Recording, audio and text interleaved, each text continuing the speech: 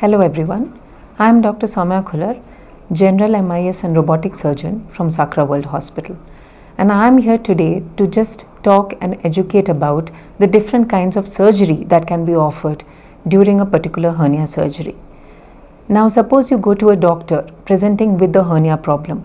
The kind of surgery that can be offered depends 1 on the patient factors, 2 on the setup of the hospital that you are going to, and 3 sometimes on the surgeon comfort also. Now when it comes to patient factors, whether the patient is fit enough to undergo general anesthesia or not is a very important factor to decide whether MIS or minimally invasive surgery can be offered or not. If a patient is not fit for general anesthesia, then we cannot offer laparoscopic or robotic surgery to such a person. So we will have to probably go in for open surgery. This does not make the surgery inferior. It's just that we are trying to see how we can solve the problem for the patient in the safest way possible without subjecting them to additional stress. Because as you understand, surgery, anesthesia, everything is an additional stress to the patient which the body is going through. Secondly, when I said it's the setup that you come to.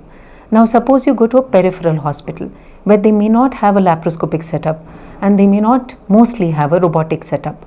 Such doctors cannot offer you that. They will be okay to do an open repair.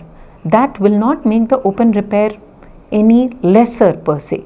It's just that in that particular scenario, they are giving you the best option and the safest option which is available. It's prudent surgical thinking, I would say.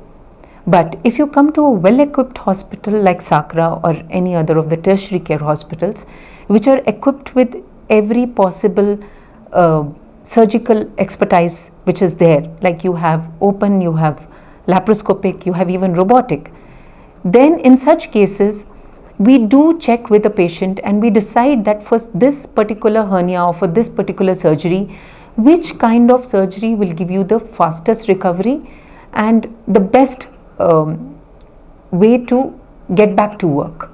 Now sometimes even for simple hernias, I do give an option even for robotic surgery. Now robotic surgery is the ultimate advancement for surgery as of now, and that gives very fast recovery back to work and getting back to regular activities.